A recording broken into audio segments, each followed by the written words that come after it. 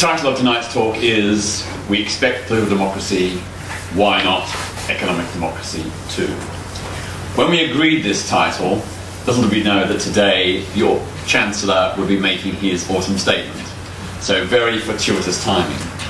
And we want to discuss two elements.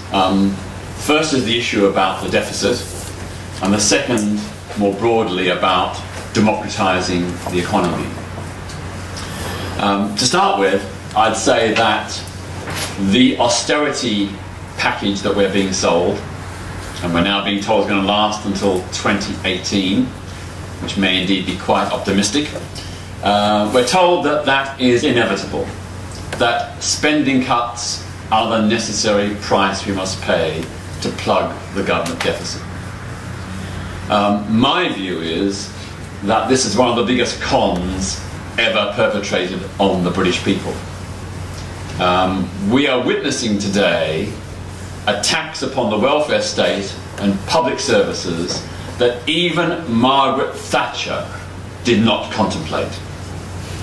David Cameron has out-Thatchered Thatcher. And that's saying quite a big deal.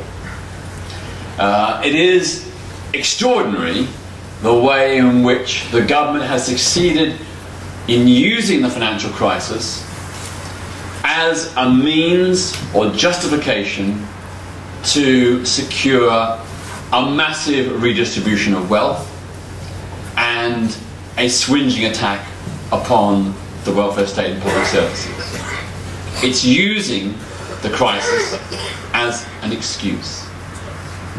A useful excuse to mask what has always historically been conservative intention, which is to reduce the state, reduce public spending, privatise, and roll back the historic gains of working people in this country.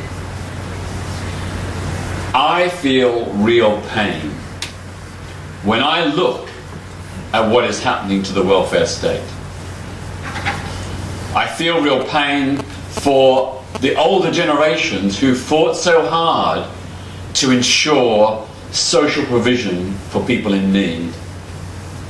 I feel so much pain for the many millions of British people who fought a war against fascism and then demanded and won a post-war settlement that was intended to make our society more compassionate and equal. And now, 2 generations later, those gains are being slowly, gradually, but surely whittled away. You know, the privatisation of the National Health Service is happening before our eyes.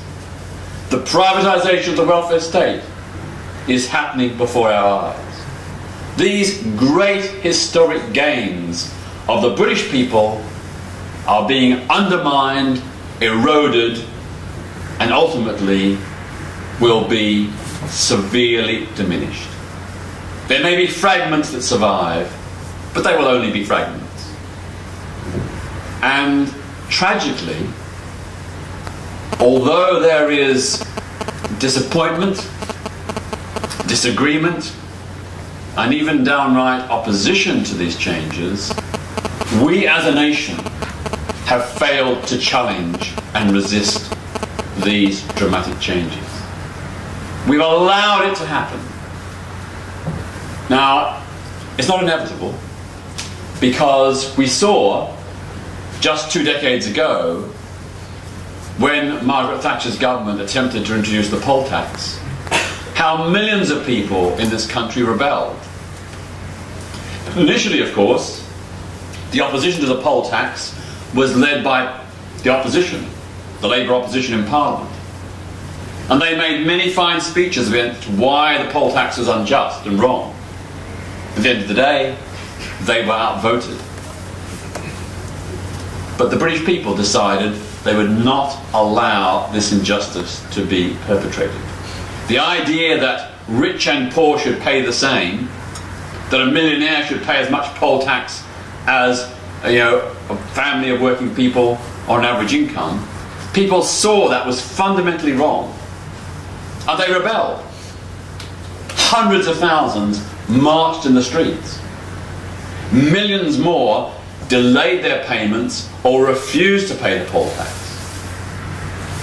Eventually, the system became unworkable. And even Margaret Thatcher, although she said this policy was not negotiable, was forced to climb down and abandon the poll tax. This happened just 2 decades ago. It shows the potential and power of ordinary people to challenge injustice and to change government policy. What I want to know is, where is the comparable rebellion today against an even more severe attack upon the rights and justice of ordinary people? So we're told that there is an alternative to austerity, that public spending cuts are inevitable and a necessary solution. Well, that is one big lie. And I want to just briefly suggest to you ways in which we could manage the deficit, indeed solve the deficit, without any need for any public spending cuts. The first thing we could do would be to cancel the Trident nuclear missile program, which would save a staggering £100 billion over 30 to 40 years.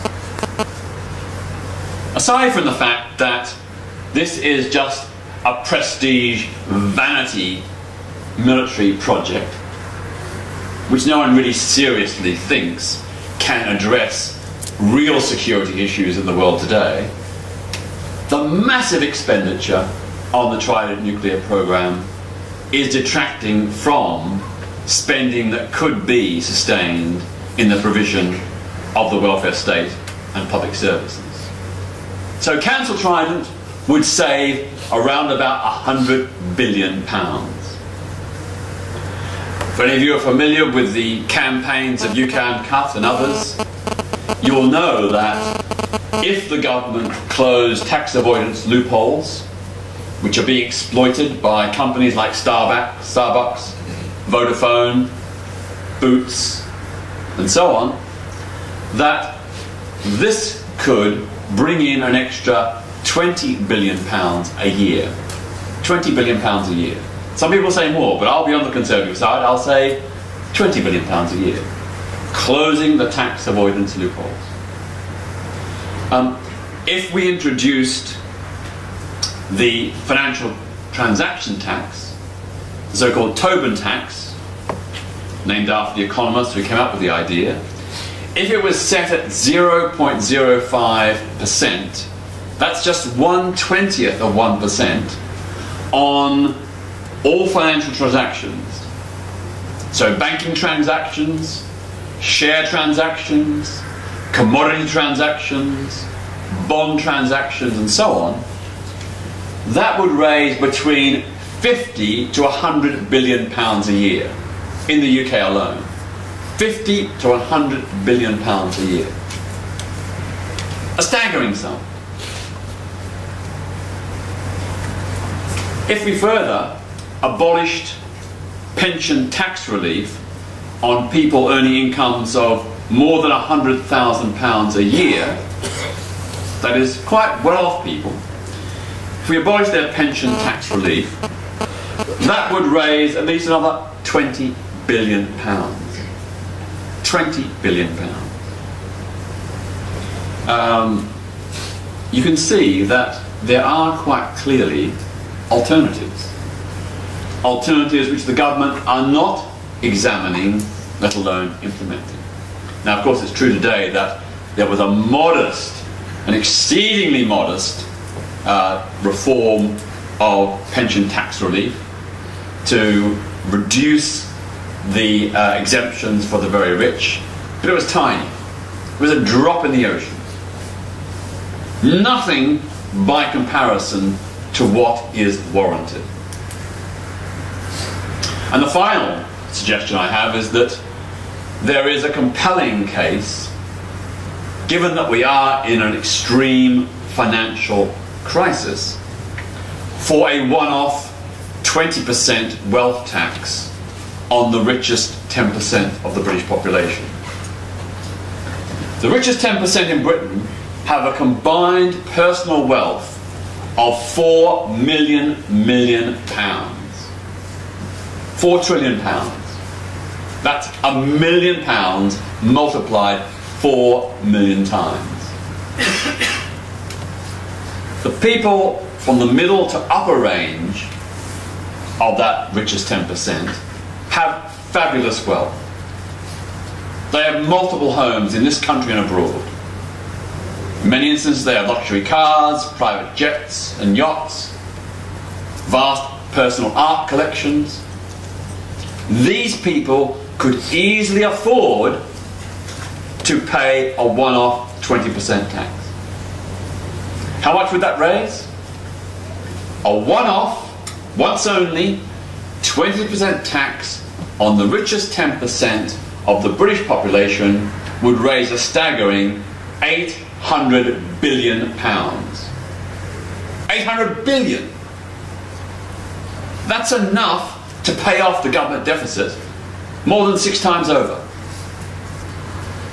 Or, even better, perhaps to start paying off some of the national debt, which is crippling us with interest payments in the region of £50 billion a year. Or, better still, it could be used to fund the Green New Deal. Modelled on Roosevelt's New Deal, the Green New Deal is a program of government investment in green energy, energy conservation, improved public transport, and so on.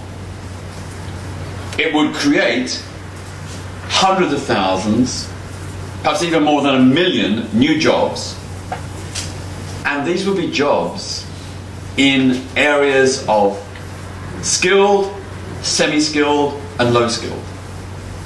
Jobs that people could easily be trained up to do. You know, we could cut out energy needs by 20 to 30% by a sustained program of energy insulation in homes, offices, and factories. No need for any new nuclear power stations, or gas-fired power stations, or coal-fired power stations. A 20 to 30% cut in energy needs. And we putting people back to work. And of course, the economics is quite simple. You know, John Maynard Keynes worked this out, getting on for a century ago. And it got, or helped get, many countries out of recession in the 1930s. You know, if you create jobs, you take people off the dole. They're no longer a drain on the public finances because we don't have to pay them benefits. Instead, they're in work and they're paying the exchequer tax and national insurance. They've also got money in their pockets, so they go out and buy things, and that stimulates the economy. It leads to new businesses starting up to meet the increased need and demand. You know, I am not the world's greatest economist, or anything near it. But you don't have to be to understand the simplicity that austerity leads to the downturn of the economy. That when you contract the economy, when you make millions of people unemployed or doing only part-time work, you deprive them of income, they've got less money to spend, and therefore businesses go to the wall because demand is down. So this one-off 20% tax idea, to me, makes economic and, very importantly, moral sense. Because economics is not a moral-free zone. I want to live in a society where the economy is run in an ethical way, where it doesn't just benefit the very rich, the powerful, the privileged, but where it gives everybody opportunities and life chances. And that is good for social cohesion, it is good for society, it is good for communities, it's good for individuals. George Osborne is fond of the phrase, "We're all in this together." Oh no, we're not. Oh no, we're not. The poorest in our society are bearing the brunt of an economic crisis that they did not create. The current economic crisis was created by bankers and big corporations, and they have a moral responsibility to help fix it. It's absolutely wrong that the poorest should be made to pay, as we're seeing in today's Autumn Statement, where the Chancellor has said he intends to freeze benefits for many claimants, poor and needy people. In real terms, their benefits will be frozen for the next 3 years. He's saying this because of the financial downturn. But these poor and needy people on benefits didn't create the downturn. In fact, they are victims of it. Many of them are out of jobs precisely because of the recklessness and irresponsibility of people at the top. Both the government, that deregulated, and of course banks and businesses who used and exploited every loophole in the book in a greedy rush to increase their personal wealth at the expense of the rest of society.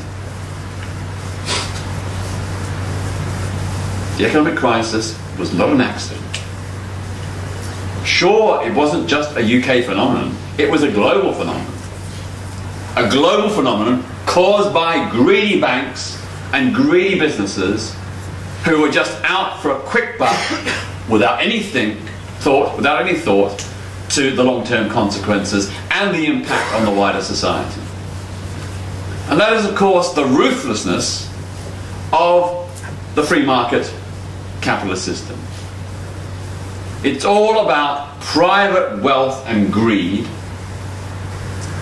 or rather mostly about private wealth and greed, and only secondarily about the interest of the economy and society as a whole. We are talking, as I said, about people in our country who have fabulous wealth. The richest 1% of the population of this country earn more than £3,000 a week. The richest 1% earn more than £3,000 a week. And in many cases, much, much more than £3,000 a week. They have a combined personal wealth of £1 trillion. That's £1 million. The entire UK gross domestic product is about 1.5 trillion. 1.5 trillion is the entire UK gross domestic product. The wealthiest 1% have almost the equivalent in personal private wealth. The richest 1,000 people in this country have a combined personal wealth of 414 billion.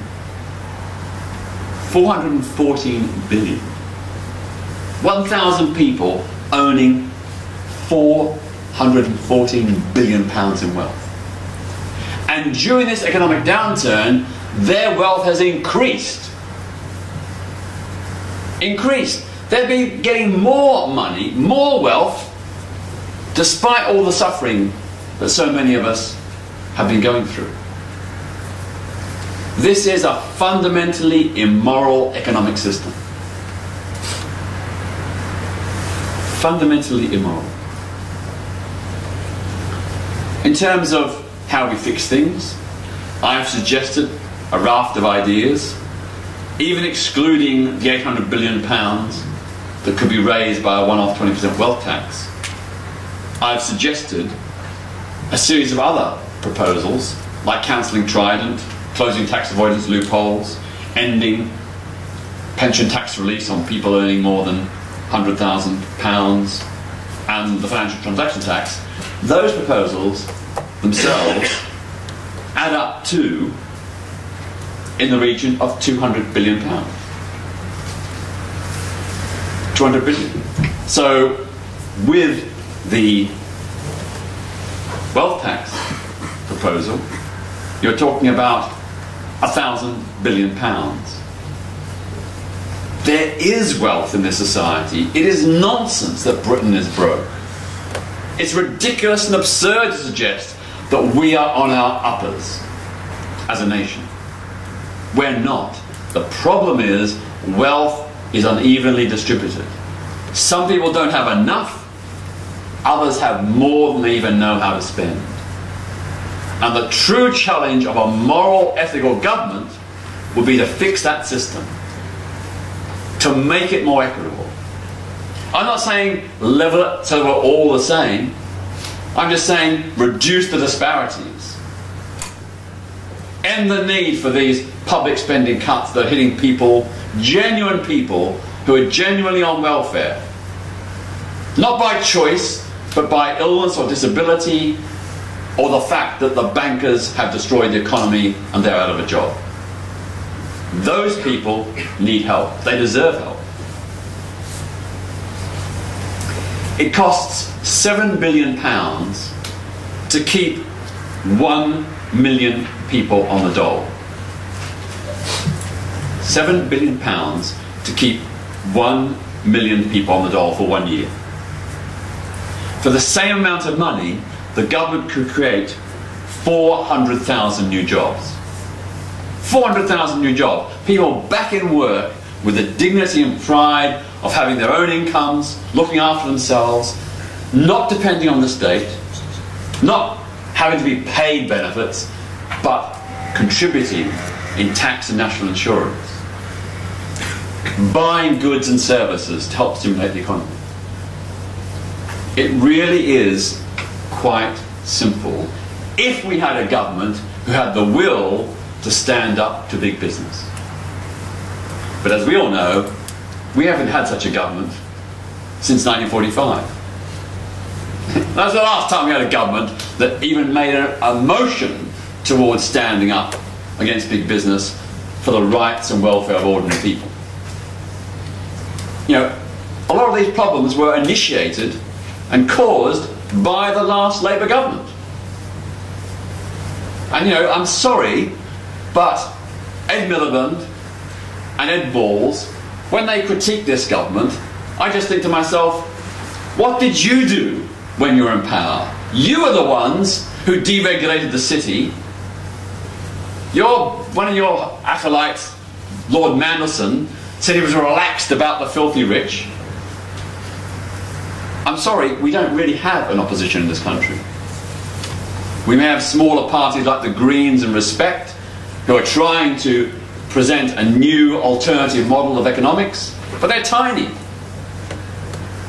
The big three parties are in it together.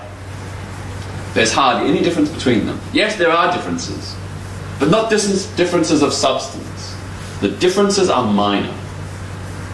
We've got corporate politics to correspond and reflect corporate business. When you go to the ballot box, you don't really have a genuine, valid choice. You've got choices that are just variations on the same economic model. It's only the minor parties that are trying to say we need a whole new economic blueprint, a whole new agenda to rebalance and change the economy. So that brings me to the whole issue of economic democracy. We accept that in the political system we have one person, one vote. If you're rich or poor, you've got one vote. There's no, apart from the City of London, where some very rich people have all the votes, otherwise, in the economy, you have a different model. In the economy, you have a situation where the very wealthy have all the votes. The economy is not run on democratic lines. We're basically living under a system of economic dictatorship, where all the votes are held by the very rich, the major shareholders, the directors, the managers. Ordinary people who work in public and private enterprises have no real say about how those enterprises operate. They're excluded from economic decision making. And if you look at the economy as a whole, you see that a very, or relatively small, number of private corporations have excessive, extreme, centralized power over the economy. Mostly the big multinational corporations. So what I want to suggest is that the unfinished democratic revolution is to bring the economy more into alignment with the political system. To give us a system of economy that parallels the democracy of the political system. Having said that, of course, I'm not saying for one moment that the political system is perfect. You know, until 2010, we hadn't had an elected government in Britain that had won a majority of votes since 1945. Every single government, until 2010, and we had a coalition, every preceding government had been elected on a minority of votes. Margaret Thatcher's landslide of 1983, Tony Blair's landslide of 1997. Both parties, Conservatives and Labour, in those elections won about 42–43% of the vote. A minority of the votes. Yet they won vast landslides in terms of numbers of seats. In 2005, I think I'm right in saying that Labour won about 36% of the popular vote, but it ended up with 55% of the seats. That's not democracy. It's a rigged system. The first past the post voting system works well if you've only got two parties. But once you have a multi-party system, it doesn't work. It means that millions of people who vote for minor parties either never get any MPs elected or only a handful. Even in the last election, the Liberal Democrats, who I don't support, but nevertheless, they got far fewer seats than their percentage of the popular vote would indicate. Grossly unfair. But anyway, that's another issue. All I'm just making the point is, the political system ain't perfect, but at least the principle of one person, one vote has been established. And what I want to see is some analogous system working in the economy. Now, what I want to do now is share with you a few ideas how this might happen. The first thing sort of relates to my initial aspect of the talk, which is about accountability.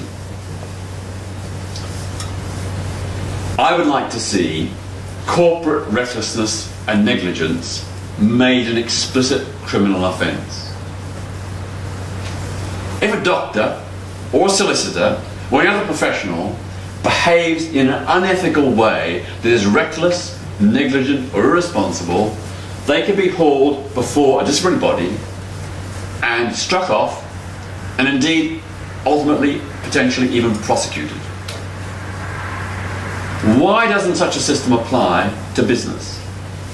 Why is it that the barons of business are allowed to get away with palpably irresponsible, reckless and negligent decisions which impact on millions of other people? Why should they be able to gamble with people's money and put at risk jobs, savings, pensions? Because that's what they did. If we had a system of whereby criminal charges could be preferred against someone in business for reckless, irresponsible or negligent behaviour, if we had that system in place, we had an explicit offence. So let's say way back in 10 years ago,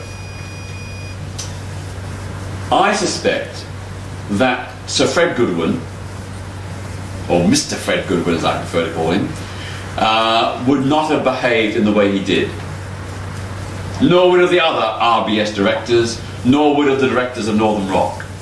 If they had known that they could be held personally liable, financially liable, and even face the prospect of imprisonment for reckless, irresponsible choices and decisions, I believe they would have acted much more cautiously. I don't believe they would have taken the wild gambles that they did. The wild gambles that they did with other people's money. If they'd known that they could be held responsible, that they could be struck off and forbidden from practicing business, be held financially responsible, to have to cough up the money, then I suspect they would have behaved very differently. I think it's perfectly reasonable, and any moral, honest businessman would agree to such a system. Because financial recklessness and negligence is, of course, bad for business. We now, as a country, have problems about our financial credibility and integrity because of what has been done. That's bad for our economy. It's bad for business. So even just looking at it from a business point of view, aside from the ethical and moral considerations, quite clearly something needs to change. That's just one idea. It's a very simple idea. It could be legislated tomorrow. I propose this to all the parties, but I'm sorry, not a single one is prepared to do it. Why not? Why are they so reluctant to want to make this law, when clearly such a law could act as a safeguard, a check and a balance to ensure greater corporate prudence? The second idea relates more directly to the idea of economic democracy. I would like to see a system introduced where any public or private enterprise with more than 50 employees should be required by law to have on its board of directors at least 1/3 employee and consumer representatives. So in other words, they would have on their boards representatives from the staff, the workforce, and representatives from consumers appointed independently. They would have voting rights, full knowledge of the operation of the company. They would have the power to ask questions, to challenge those in authority. Now, before people say this is a wild, radical idea, it sort of exists in a watered-down form in Germany with the works councils. With the German works councils, they have employee representatives on the boards. Some people would argue that's one of the reasons why Germany, on the whole, has better industrial relations and a fairer equity between the bosses and employees. I'm certain that if we did have employee and consumer directors on the boards, we'd be much more likely to get wiser, more responsible corporate decision making. Much more likely. Also, of course, those employee and consumer directors would be able to challenge other directors who were making decisions that were quite clearly gambling, because that's what we've seen, in the last few years, gambling with the future of their companies and with other people's money. I suspect also that employee and consumer directors would bring an influence to the board, much more addressing the issue of the social responsibility of a company. So in terms of investment and product decisions, I suspect that employee and consumer directors would be inclined to give greater social justice considerations, greater considerations to environmental impact, further greater considerations to the effects on local communities of business decisions. So anything we can do about all these noises? There's some bleeping over there. It's just that. I think it's just that. I have no idea why it's doing that, but yeah, I think it's But there's bleeping over there. I think it was that. Was it? Okay. I'll get Daniel, Okay. just shut the camera.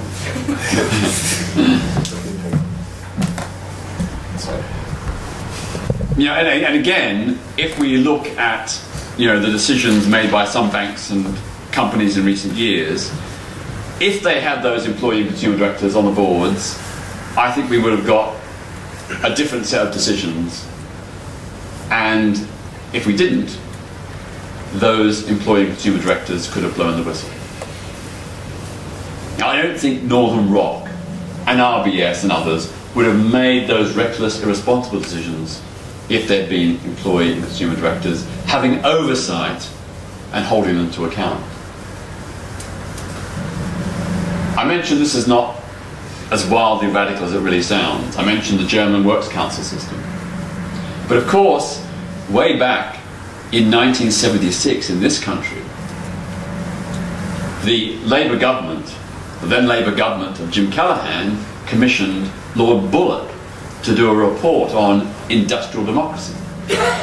And he came up with the proposal that all private companies with more than 50 employees should have an equal number of employee and managerial directors.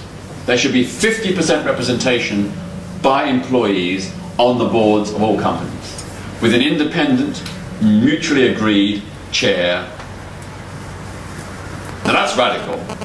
I'm not going that far, I'm just saying 1/3. My proposal is very modest. Sadly, and very foolishly, the trade unions voted that proposal down. They said it was corporatist. They said it was like bring them within the remit of corporate business. One of the most stupid decisions ever taken by the trade union movement in this country. And I speak as a trade unionist. It was one of the most stupid decisions they ever took. If they had had 50% representation on the boards of companies, we would have a very different economy today. A better, fairer, more just, and probably more productive economy. Because social considerations can often lead to better investment decisions. Anyway, that was a fact. I mentioned initially that this should apply to both private and public enterprises. So, for example, local councils or the NHS should have at least 1/3 employee and consumer directors on their boards. I'm sure the NHS would operate even better with that representation. I say so as someone who uses the NHS, and at my local hospital they have a very poor appointment system which wastes a lot of time for both staff and patients.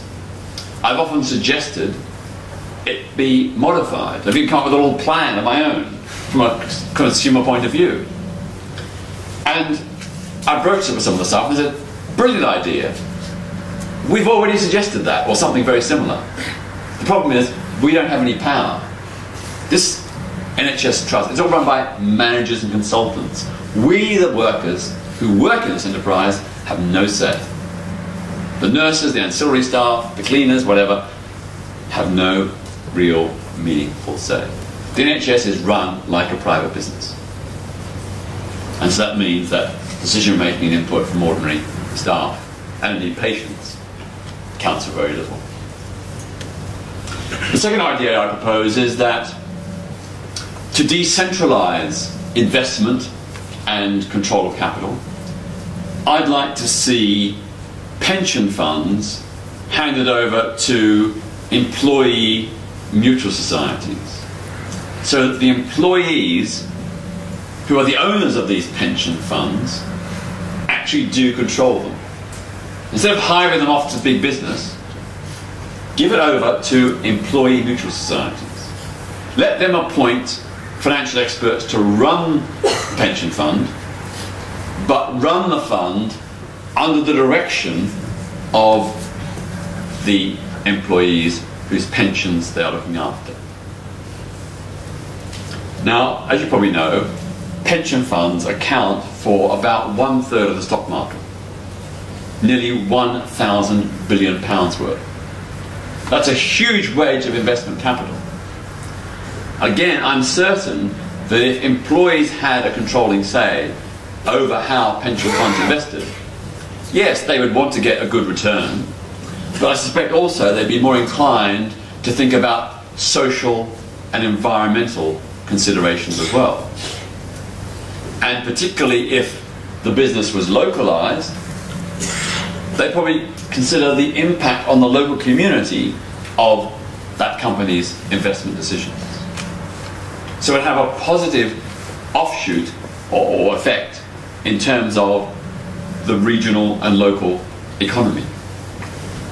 I suspect also they'd be more inclined to want to avoid investment in the arms trade, sweatshop labour in developing countries, and other no-nos. They'd be more inclined to go for investments in renewable energy, new medical treatments, high-tech public transport, and so on. What I'd call more socially useful production. Of course, there's no guarantee, but I'm suggesting that that probably would be a stronger influence than under the current system where everything's left to the privately owned pension funds whose bid is always profit maximisation. Once again, I'm certain that if pension funds were controlled by employees through mutual societies, then you would get a decentralisation of decision making, you'd get a decentralisation of investment, you'd start to have counterbalances to the huge influence of corporate capital. And as we know, having checks and balances, having alternatives, having counterbalances is good for the economy. Because if you put all your eggs in one basket, if you have a monolithic economy with concentrated corporate power, you risk, if anything goes wrong, the whole economy being adversely affected. Another idea is the idea of wage earner profit sharing. The Swedish economist Rudolf Meidner in the 1960s and 70s came up with the idea of what he called wage earner funds. And the proposal was broadly that if a company increases its productivity, by law, that company should be required to pay into an employee-controlled fund a share of the increased productivity. So his idea was to make by law increases in productivity to be shared by the people who create that increased productivity, instead of it all going to the shareholders and the managers and directors. A very simple idea, and one that's very good for the economy. Because of course, if employees feel they have a meaningful stake in increasing productivity, they're more likely to work well, to feel that they've got an investment in this company, that this company respects them and values them. And so they'll work better. They'll be less likely to strike, they'll be more likely to solve problems when they experience them. They'll want to get solutions. And they will know that if they do, they will share in the gains. Of course, Rudolf Meidner had the fantastical idea that eventually, through increased productivity, which of course many workers themselves would want to find ways of achieving, they would eventually get a controlling stake in their company. Because as productivity increased over time, the share capital owned by the employees would increase. And eventually it would reach more than 50%, so they would have a controlling stake. In fact, they probably wouldn't even need 50%, they probably need 20 or 25% would be enough to give the employees a controlling stake.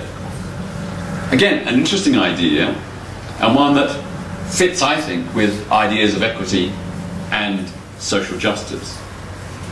The final thing I'd suggest is the idea of the right of employees, the legal right to buy out their companies and turn them into worker cooperatives.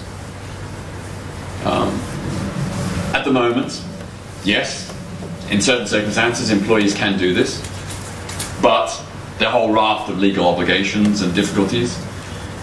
I'd like to see, a legal requirement or a legal right of employees to buy out their companies and turn them into employee-owned enterprises. Why? Well, again, it's about who creates the wealth. The real wealth of this country is created by people who do the public services, who work in businesses that create things or provide services. It's the frontline people that are real, true wealth creators. The investors, the shareholders, yes, they move capital around, they invest, but in terms of the actual wealth, it's the people in the front line that are actually creating it and sustaining it. If we look at countries like Spain, where there's a long tradition of workers' cooperatives, they are very successful. Here in Britain, we've always tried to do workers' cooperatives with companies that have been on their uppers. Triumph and Meridian motorcycle companies and so on. These are companies in dire straits, and then the attempt was to turn them around by turning them into workers' cooperatives. What we need to do is establish a system whereby companies that are successful can also become workers' cooperatives, if that is the wish of the employees. And of course, with proper due compensation to the people who put in the money to create and build those companies in terms of capital investment. We don't want to rob them. They should get their proper returns.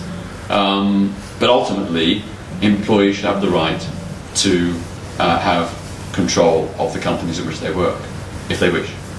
And of course, this not only is a matter of fairness and justice, again, it will also, I think, lead to greater productivity and better run enterprises. If employees have a stake, a real genuine stake in the way in which companies are run, or indeed public institutions like the health service, then they do and would have a greater commitment. They work harder, they want to find ways to make their enterprises more successful. Another idea, just very briefly, is bonuses. We've heard about all the notorious bonuses for bankers and other corporate bosses. They already get huge, vast salaries. How can you possibly justify these multi-million-pound bonuses on top? Are they really 500 times more effective and productive than a shop floor worker or an office worker? I don't believe so. I don't believe they actually bring that much extra value to a company or a public service. I'm not saying that all wages or salaries should be levelled, no. I'm just saying reduce the huge disparity, which in Britain are some of the highest in the world.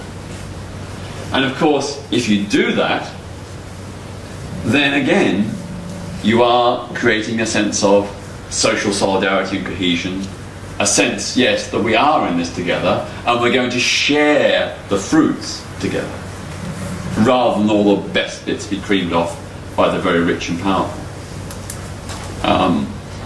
In terms of bonuses, I would say that the government, faced with the current economic crisis, the government should have said to public service workers, we're going to give you bonuses if you can find ways of making your public service run just as well but more cheaply. So the government should not accept any reduction in services, but it should issue a challenge to employees in the health service, in local councils, in schools, come up with ideas about how you can save money and how ultimately the taxpayer, the government, can save money.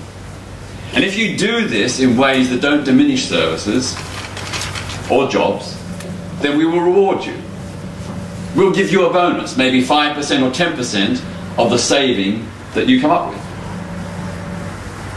Again, to me, it seems so obvious that it's the right thing to do and the effective thing to do. Because frontline staff, whether they be in public service or private service, over their lifetime have accumulated a huge wealth of knowledge about their particular job, about how the enterprise is run and so on. My father was an engineering worker, a lathe operator in an engineering factory. Over his 40+ years of work, he accumulated a huge amount of knowledge, not just about lathe work, but about how the business was run. And he always used to make me, they're wasting money. They're going hell for leather to get profits, but they're wasting money in this way, this way, this way. Same with the public services. I applaud public service workers. I love public services. But like any institution, there is waste. I'm not saying, like some people say, that waste can solve, getting rid of the waste can solve all the problems, but it probably can save some of the problems. And going back to that appointment system of my local hospital, the staff there said, the current system wastes money.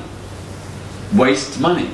So fix it, you're going to save money. You're going to give patients a better deal, you're going to help the staff, and you're going to save money. So, rather than imposing top-down cuts, I would have liked the government to have issued this challenge to employees and offered them this reward. Then maybe some of the cuts, at least, would not be necessary. So those are just a few ideas. A very few ideas. I don't claim they're perfect. I don't claim they're a panacea. I'm not an economic expert, but to me, from a common sense point of view, they seem plausible and credible. That there are surely other experts who can refine them, develop them, improve them. What I want to see is these ideas put on the table for discussion. Instead of us going around blinkantly thinking that there is no alternative to the government's austerity program, let's just open our eyes and minds to the possibility that there are other options. Other options which would get us out of this mess and also, of course, make for a more just and equitable society. The final point I'd say is that many of you may well argue, well look, you know, if you take these measures, big business won't like it, the rich won't like it, they'll leave.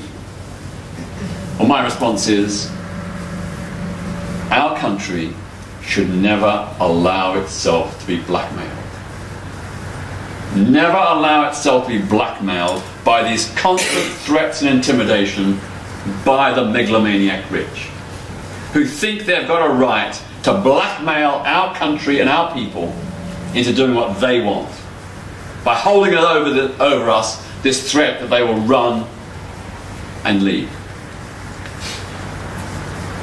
Vince Cable, the business secretary, has said that the current financial situation we face is in some respects analogous to wartime.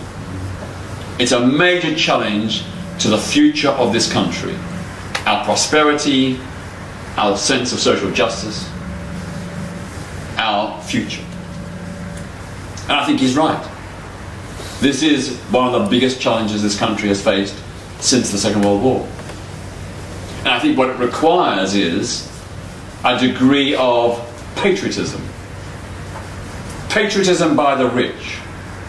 I don't use patriotism in a jingoistic sense. I abhor that.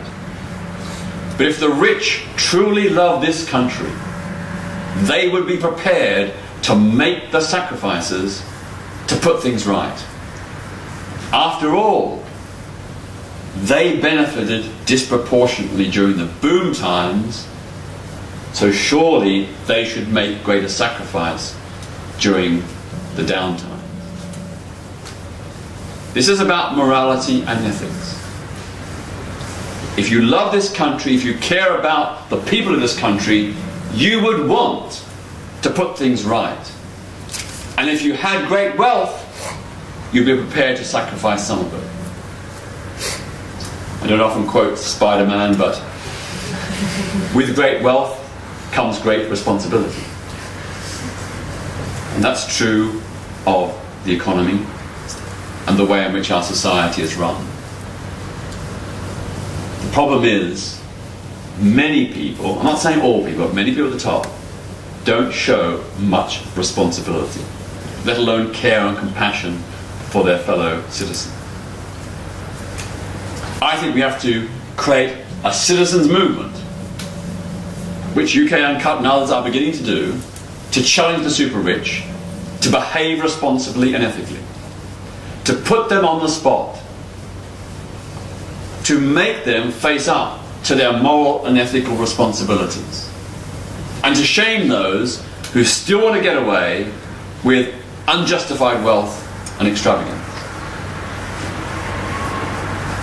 It is about working together in a genuine way to solve a very grave economic crisis, which even at this stage could potentially tip over into a new Great Depression. I would even go as far as to say that actually it's in the interests of the very rich to do this. The very rich have a vested self-interest to fix the economy, because if they don't, and if the economy goes bottom up, they will lose a huge amount of their personal wealth. Much more than the 20% wealth tax would take. If you look at the Great Depression, the vast volume of wealth that the super rich lost was way in excess, in most cases, of 20%. Well, you know,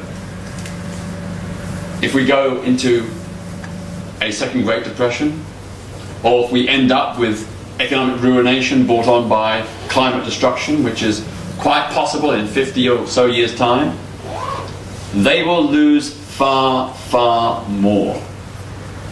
So making the sacrifice now is actually in the interests of the very rich. I've made my case imperfectly, but I think you get the drift. Let's think about alternatives.